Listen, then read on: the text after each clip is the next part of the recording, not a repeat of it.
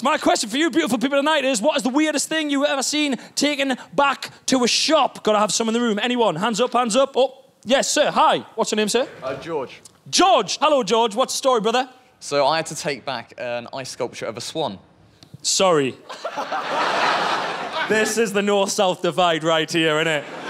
A northerner asking you what you took back. I've got a bloke measuring a pizza. You had to take back an ice sculpture of a swan. Tell the story. This is beautiful. Well, it was actually meant to be a 4-foot cock. Not the bird. Not the bird. Yeah, was that where the problem went? Right, so hold on. It was supposed to be a 4-foot cock made out of ice. You got a beautiful swan and went, well, this just isn't filthy enough. A 4-foot cock.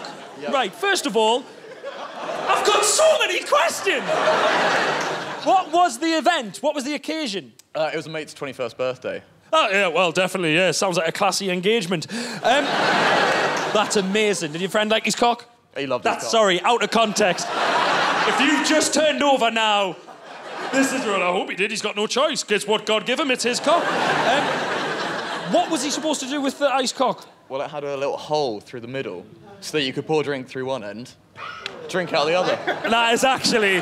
Round of applause. That is actually genius. Oh, my God. Cock shots. Fantastic. George, thank you very much. That's fantastic. Thank you so much, sir.